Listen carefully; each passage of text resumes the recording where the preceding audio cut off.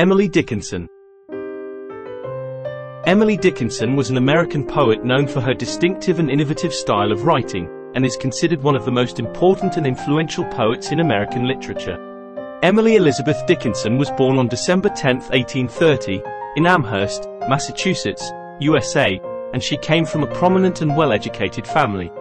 Her father, Edward Dickinson, was a lawyer and politician, and her mother, Emily Norcross Dickinson, was a homemaker.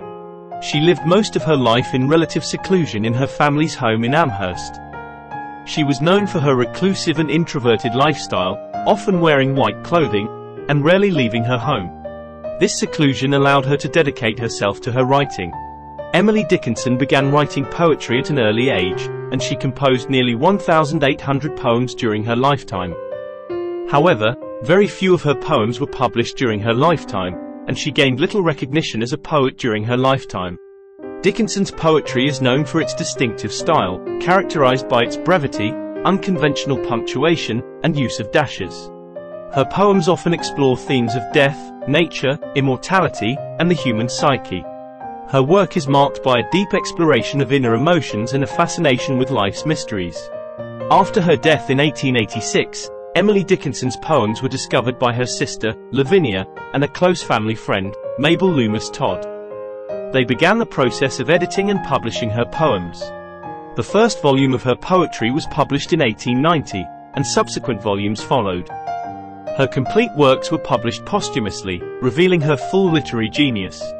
Dickinson's work received increasing recognition in the 20th century, and she is now widely regarded as one of the most important American poets.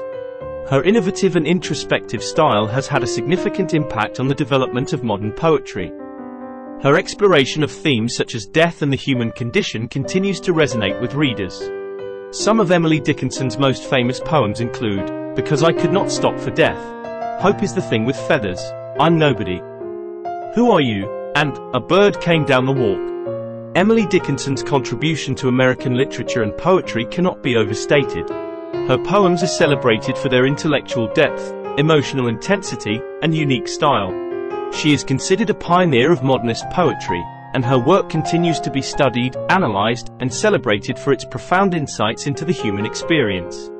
Emily Dickinson's poetry remains a testament to the power of language and introspection. Her work continues to inspire and captivate readers and is a central part of American literary canon.